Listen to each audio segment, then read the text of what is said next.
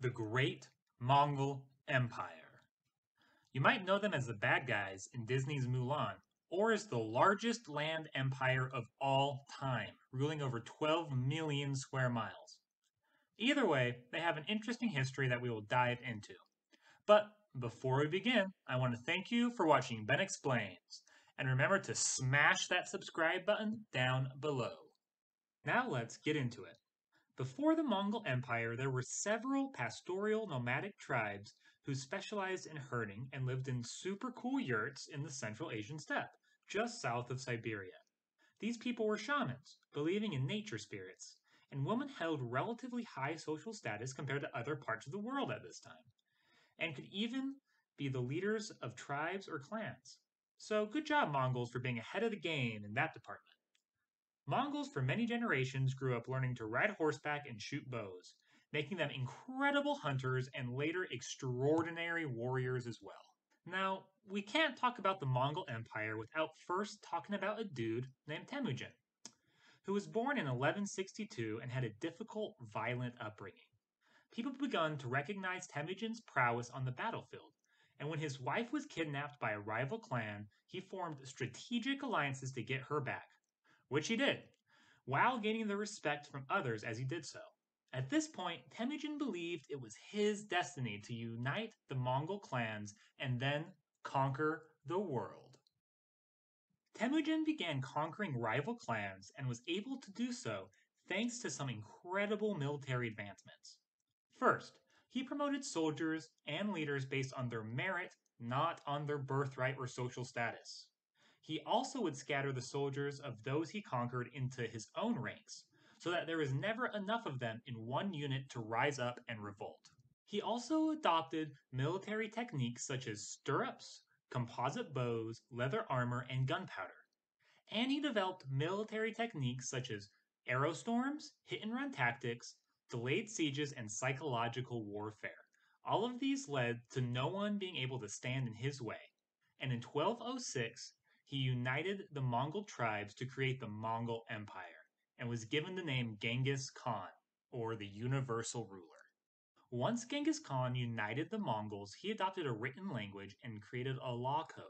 He also made a centralized military based on a light and coordinated cavalry, giving his soldiers up to 16 horses so that they could travel far distances very quickly. The Mongols first set their sights on northern China, where they would go village to village and give the option surrender or we will slaughter everyone, which they usually did. And once they conquered northern China, they went east, conquering most of Asia and expanding into the Middle East and Europe, and managed to do all of this with no more than 130,000 soldiers.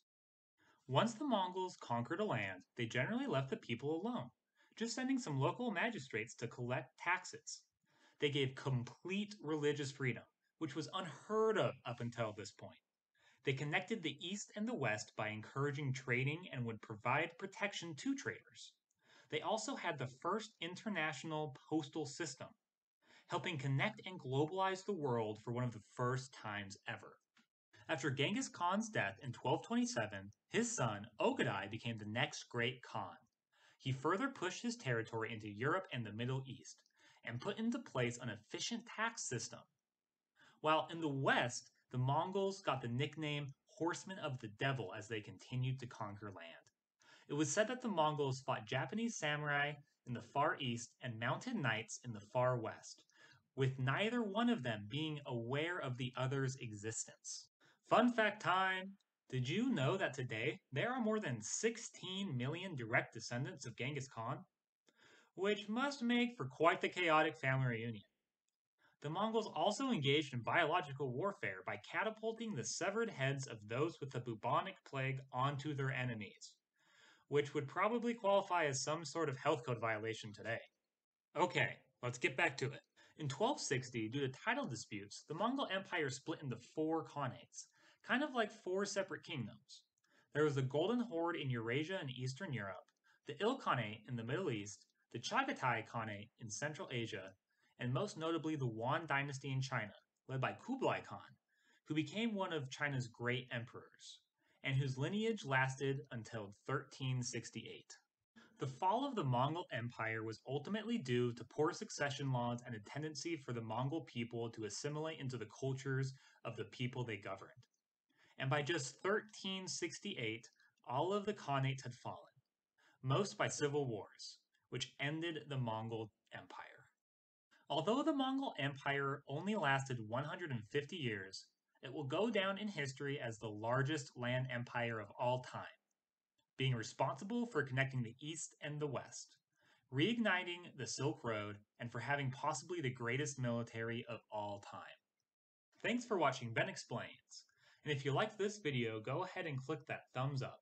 Smash that subscribe button, and if you have any questions or suggestions for future videos, comment them down below. And if you're wondering what you should watch next, why don't you try this video right here.